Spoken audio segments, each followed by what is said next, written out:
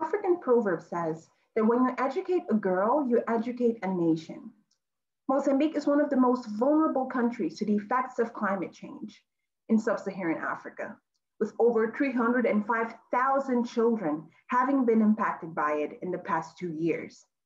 I've personally seen people in my neighborhood be highly affected by it, and I know that climate action is urgent, not only in fighting the damaging effects of it, but proactively combating it. And that's why my project will focus on environmental awareness to over 90 families in Maputo through empowering young boys and girls in tackling climate change through climate smart initiatives throughout their households.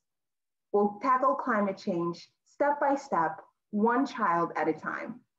Let's educate today, envisioning tomorrow. Are you ready?